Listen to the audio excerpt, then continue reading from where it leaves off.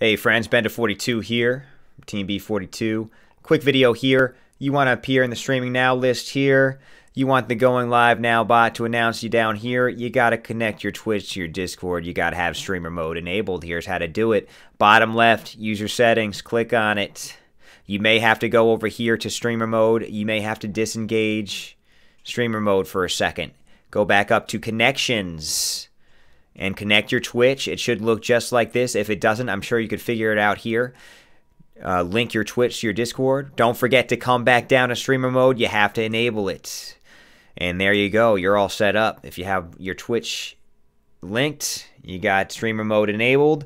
The Going Live bot will announce you down here in the Streaming Now tab. We'll have you up here when you go live. Give it a 5 to 10 minute window because that's when it rolls over, guys. So there's how to do it. I hope it helped.